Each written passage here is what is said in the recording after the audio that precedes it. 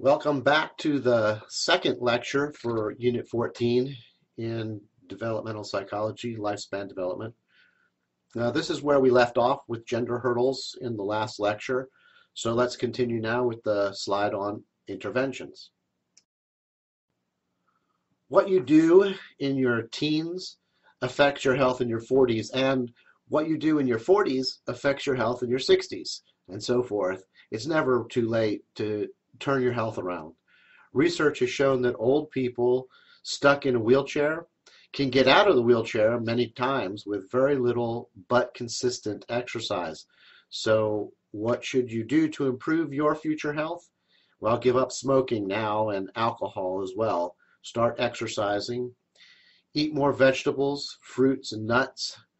Visit your doctor for preventative care. Men, get your PSA level tested before you turn 40. And women, get your annual mammogram from the age of 39. If your family has a history of cancer for either one of those, then start earlier, start at 30. I've heard the pain and horror stories about mammograms, but it turns out the larger your breasts are, the less the pain. My wife had no pain. At any age, you increase your odds of living longer by developing more healthy habits. Vision changes started in the 40s and they will continue to deteriorate in old age. By age 40, our lenses is hardening and clouding. Glasses or possible surgeries are required. Presbyopia is trouble seeing close objects. That's a milestone in aging successfully. And older people have trouble seeing in dim light, judging distances at night, glare, and seeing some colors as vividly or even at all. I remember there's a beautiful colored rocks at the Smithsonian Museum as a child. They glow in black light, and you push a little button to turn the black light on. I took my cousin to the museum when I was older, and we stood in front of the display, and I pushed the button to turn on the black light. Nothing. I could not see any difference. But my cousin, on the other hand, was like, cool, do it again, do it again. So my eyes, as an adult, my eyes were no longer responding to that wavelength of light. Some of these problems can be successfully overcome, although some mental anguish over growing older may ensue. I had eagle vision as a teenager. It's 2010. And now I have to wear glasses just to have 2020. I don't like to read because it reminds me that my body is failing every time I have to put my glasses on. Some vision problems can be fixed or adapted to. Some curable vision problems include cataracts, which is a cloudy, dirty lens. Cataracts are curable with surgery. Presbyopia, which is also known as being farsighted because you can see things far away but not close up, can be adapted to with glasses and temporarily cured with some surgeries. And then myopia, which is also known as being nearsighted because you can see things close up but not far away, can be adapted to with glasses and temporarily cured with some surgeries. While we can compensate for the three issues that were just described, the following three problems can cause irreversible damage. Although these issues can be stabilized and the progress slowed, they cannot be cured. These include macular degeneration, glaucoma, and diabetic retinopathy. All three of these cause irreversible damage to the retina, which is called optic nerve damage. Hearing impairments may be worse than vision problems. Loss of vision limits our contact with the visual world, but loss of hearing disconnects us from society. Hearing problems are very common in later life. Hearing loss affects about 1 in 3 people over the age of 70. Men are more likely than women to lose hearing, mainly because men work in noisier occupations without protection. However, women are getting more into the noisy occupations. Age-related hearing problems have doubled since 1970. This is most likely due to the amount of noise in our environment, some of which is within our ability to control, like earbuds. Presbycusis is the term that describes age-related hearing loss. This loss is especially evident in the higher pitches.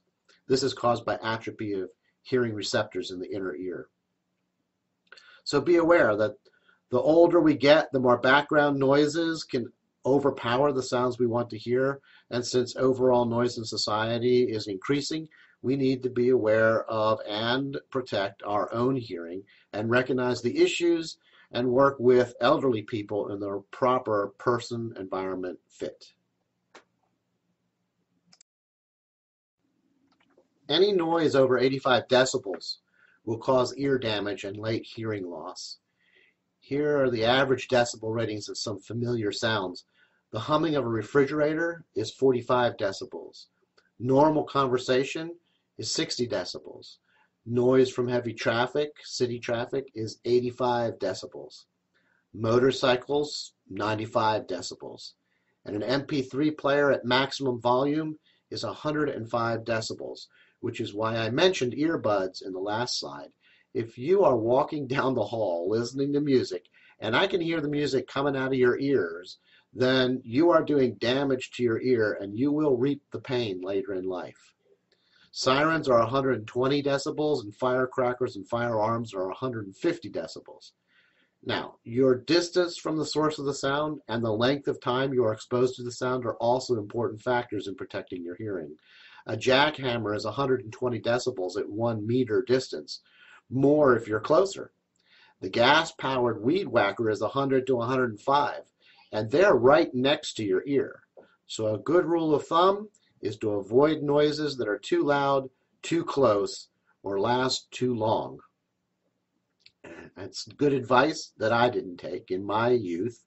In my college years from 1976 to 1983 in Athens, Georgia, I used to go to a bar called The Warehouse to listen to a bar band called REM and another one that showed up once in a while called the B-52s.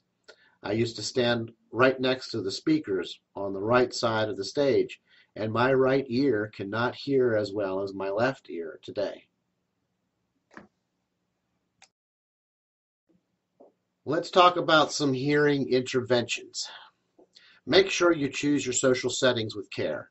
Since background noises interfere with hearing, don't go to crowded, noisy locations with older people. Don't go to lunch during your peak hours when noises are going to be the worst. Avoid places where the sound bounces, like concrete rooms.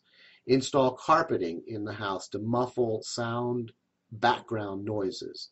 Get rid of noisy appliances in favor of quieter ones. Talk directly to the person. We tend not to think about facing a person when we talk to them.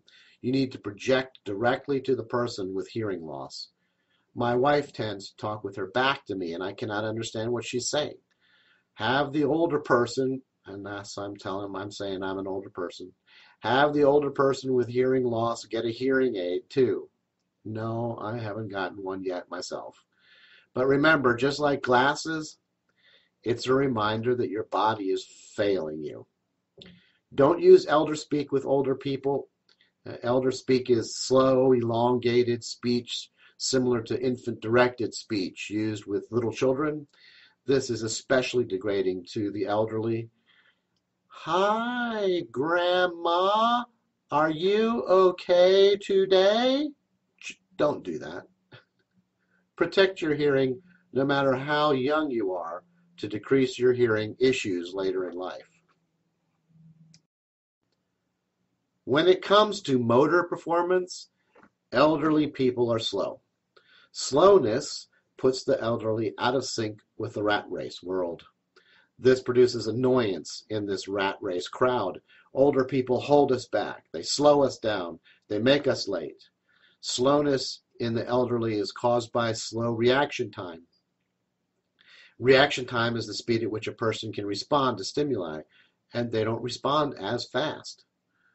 Some elderly have osteoarthritis, where joint cartilage wears away, so it's painful to move. With the bone loss in osteoporosis, where you lose calcium in the bones become brittle and easily break. So the elderly are moving slower because if they fall, it causes serious problems. Women are very susceptible to osteoporosis. Hip fractures are especially dangerous to elderly people because hip fractures are the primary cause for nursing home placement. And when there is nursing home placement with a hip fracture, there's a good chance you will never get out. So what can we do to improve motor performance or guard against issues caused by poor motor performance? First, stay active. Keeping active slows the advance of the ADL problems. Remodel your home to reduce tripping hazards. Increase lighting and install low pile carpeting. Shag carpeting is a tripping hazard. Put in grab bars wherever one sits or lays down to help the person pull themselves back to a standing position and to balance themselves. Guard against falls. In Europe, elderly wear a hip guard to protect against breaks caused by falls. It is an inflatable belt. This is similar to a balloon around your hips. When they fall, the air cushions the fall. Put shelves within easy reach and replace hard to open doors with doors that open easily. Driving in the elderly years can be frightening for everyone on the road. Some elderly are slow, hard of hearing, and have bad vision, but they still can and want to drive. Closer access to their needs would require less driving time, and better mass transit systems would reduce the need for the elderly to drive at all. In Syracuse, New York, my uncle Zachary Taylor never drove anywhere because mass transit got him everywhere he needed to go. If they are insistent on driving, the elderly may require special driving tests to determine their neural deficits. This is not a current practice. Instead of a simple memory exam to acquire a new license, maybe they should be given a hands-on driver's exam every time they renew. And the renewal process may have to be repeated every year instead of every 5 years because mental and physical declines are on a logarithmic scale, meaning they increase faster with age. Any traffic area that requires speed in cognitive decision making should be revamped for the elderly. For instance, yellow lights may need to have extended times. The young can make the mental calculation of speed and distance and time when the light turns yellow, but the elderly are slower, and by the time they decide if they should floor it or stop for the yellow light, it's too late, and they're running a red light directly into cross traffic. Left turns without signals may need to have signals. Exit ramps need to be extended to give the elderly more time to merge. Bigger signs, better lighting, and other simple changes would benefit many elderly drivers and would certainly benefit the rest of us. The elderly could keep their independence and their self-esteem longer with very simple changes. But governments are run by people who do not have these cognitive deficits most of the time. And they do not think about the issues involved or want to spend the money on something that has no traction with their constituents. As the population gets older, however, that may well change. I'm getting close to the maximum amount of time for this presentation, so I'll end it here and talk with you again in the next section.